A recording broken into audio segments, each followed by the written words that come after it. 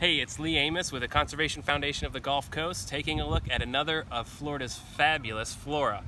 This one is the Florida Butterfly Orchid, Encyclia tempensis. This beautiful plant is an epiphyte, meaning that it grows on other plants or other substrates than the ground. And this epiphyte is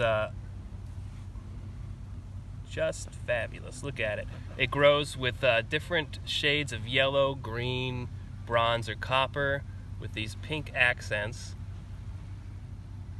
Butterfly orchids are thriving at Bay Preserve in the live oak canopies all along Little Sarasota Bay. Take a look. These orchids are doing well because of these conditions. The bark on the live oak is conducive to growing. The light is just so. The humidity is high from the waters from Little Sarasota Bay. They really like these conditions. If you have anything like that at home, they'll thrive there too. It needs high humidity, shade, and a suitable substrate. You can grow them on your live oaks. You can grow them in orchid pots.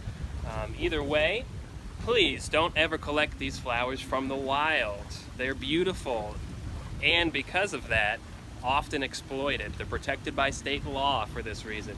So if you want to grow them at home, buy them from a reputable dealer only. They should not be collecting them from the wild. They should be propagating them typically in glass vials.